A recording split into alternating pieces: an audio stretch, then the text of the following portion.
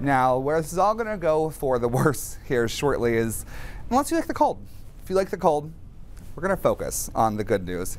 People who love the cold, I have great news for you. Temperatures are dropping. We're going to go down into the 30s for Sunday and Monday. Even Tuesday still staying right around 40. So if you like cooler temperatures, great week for you, because we are going to continue on this track, getting a little bit cooler here as we move through the next several days. Even with that, though, we will start to warm up. But the key to this is going to be that these numbers aren't going to feel like these numbers. 36 already sounds amazing to everybody who loves the cold, but it's going to start to get even colder here as soon as we go and factor in your wind chill and wind gusts. So let's look at the wind gusts for today.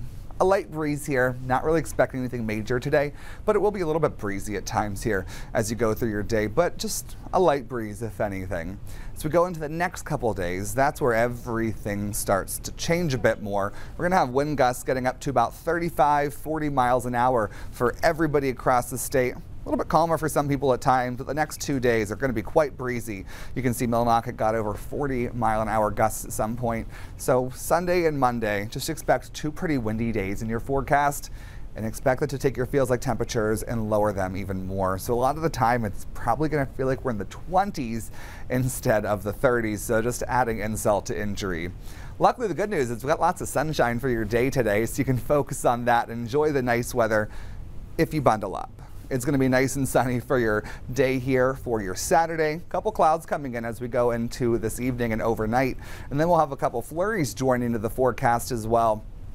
But with this and the winds, we can expect visibility to be lowered in the mountains as that kind of blows around with those flurries. You can also see a few power outages possible with the winds that we have coming on Sunday and Monday. So just be aware of those two things. Just take it a little bit slower if it's real blustery out there, and just kind of give yourself a couple extra minutes.